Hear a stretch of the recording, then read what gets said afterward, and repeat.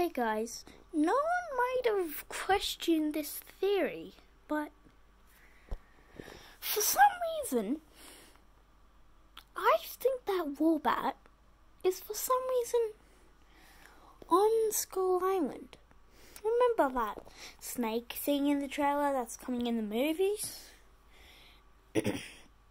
It's got its voice. It's got its name changed, not its voice. What am I even saying? So, basically, in Godzilla vs. Kong, we pretty much know who will win. You know, Godzilla. Because it's pretty obvious right off the bat. But, for some reason,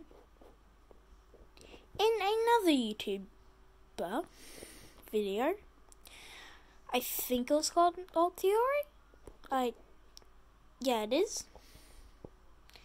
And Godzilla could control... Kong couldn't control Godzilla's powers. Because in the trailer... Well, basically... Other people have seen this in the trailer. Don't mind the background. So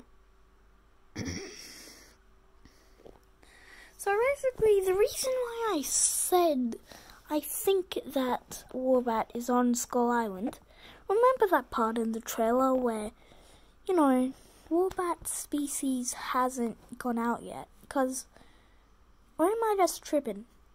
Did Kong swing a Wombat at another Wombat? Shut up. So, am I tripping? Dog, be quiet. Am I tripping or not? So, is it just my theory that Wombat is on Skull Island? Because remember where Kong, did the swinging thing with the Wombat at another Wombat? Well,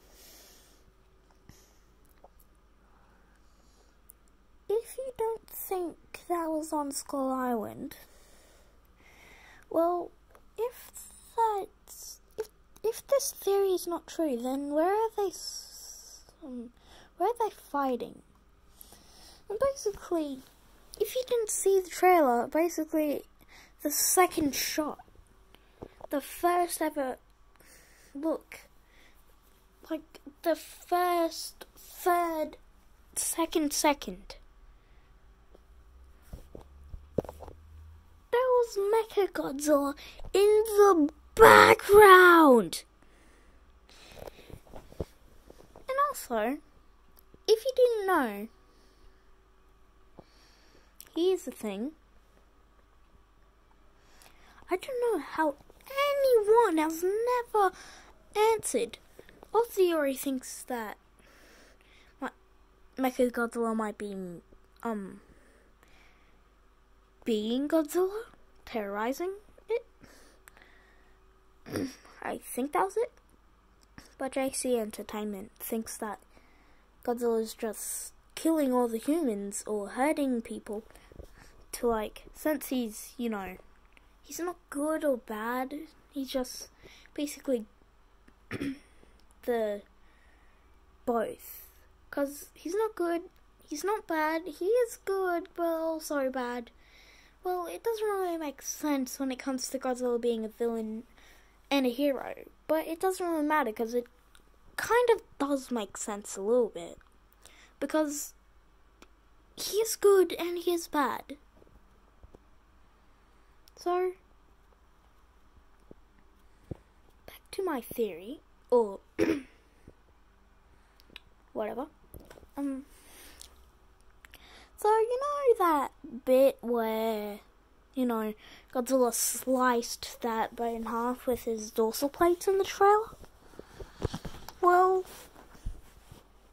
do you think blades can do that? Because basically my theory, Godzilla would have bumped his dorsal plates on the boat. But in the trailer, he just for some reason just slices it in half. Now, we've seen this in 2014 with the bridge, but bridges aren't that strong as boats. At least I don't think. Now, remember Ghidorah's head? Basically, we would expect King Ghidorah to come in the movie. I'm not saying this is King Ghidorah, this is just a Hydra. You can easily tell that's Hydra. So, why has no one ever thought of that? Because, don't you think that blades cut into things? Not, tough and rough skin that, or skeleton that doesn't, because skeleton doesn't, slice through things. I mean, I'll show you this. See? See that? See that? You see this? That is not slicing into that. So my theory that when Godzilla came onto the boat, that was Mechagodzilla. Because doesn't, blades and, mechanical stuff kind of mix together and makes sense? Because Godzilla's dorsal plates do not. Well, probably they do, and that was not Mechagodzilla, but for some reason, I do think it is. I mean, there's a lot of theories in Godzilla vs. Kong. But they just don't add up to me. I don't get it. If Godzilla in the trailer was Mechagodzilla, then where's the real Godzilla? And was this even the real Godzilla? And am I tripping? Am I just making stuff up that I think is real but isn't?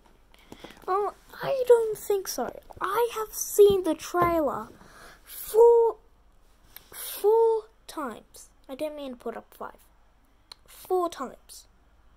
Or maybe I have seen it 4 times. But basically, also, dinosaurs don't slice through things either.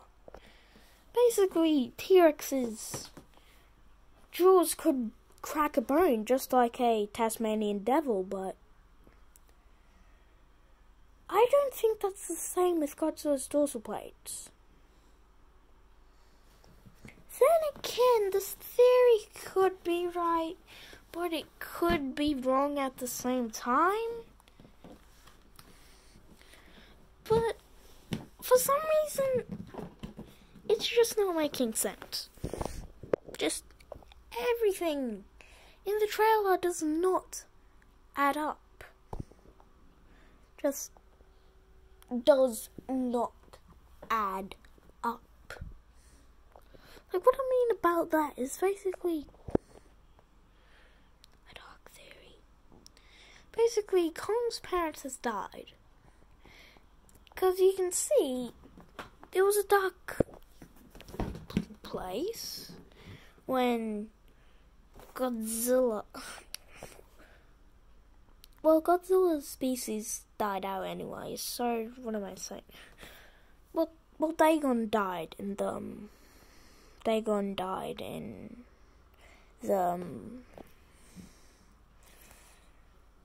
where the Mito Prime came in. But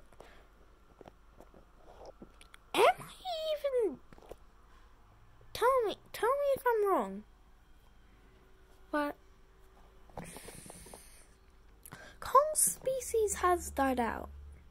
There was a war, but remember Kong's hand, where it was all covered in blood, and the blood dripped from his arms, and it's the helicopter blade? If anyone hasn't seen Skull Island, well, isn't there just too much blood in that island? basically, Kong was tested by Monarch. Basically, Kong is a mutant, but that he isn't a mutant. Well, kind of is, but just a giant ape. Basically, Monarch had a lot of species of the giant ape, which I think they created, but I'm just getting this theory from the film theorist, Kong's secret past, but not really that secret. But still, Kong's parents still abandoned him. But that wasn't because that they weren't good parents. It was because they wanted him to go. They wanted him to run. They didn't want him to get devoured by the skullcrawlers. They just didn't want their newborn to die. But I could be wrong, though. But Kong's parents did die. You can see, this is the snake toy that I got. Now, back to Warbat. Warbat must be on Skull Island because they were fighting on this grassy and mountainish land. It had water, sort of. But my main theory is that the Xenomorph and Warbat are the same. Because you can see that green goo coming out of Warbat's mouth when he was, slammed by that other Warbat in the face. But remember that Xenomorphs had acid. But I'm not saying that Warbat spits out acid. But snakes can spit out venom. At least cobras can, make this ray of venom just go everywhere. Well, what is it called? Well, I'm going to end this video here.